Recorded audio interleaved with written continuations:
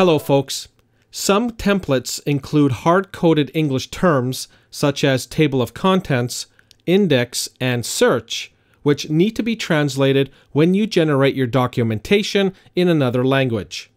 This can easily be done on a build-by-build basis in HelpNDoc's Generate Documentation window. Begin by clicking the top half of the Generate Help button in the Project group on the Home ribbon tab. The Generate Documentation window is displayed for you. This displays your build list here along the left-hand side of the window. Some standard build kinds allow you the option of translating some of the hard-coded titles. These include HTML, Word, PDF, ePub, and Kindle. Click the build that you'd like to customize in the build list.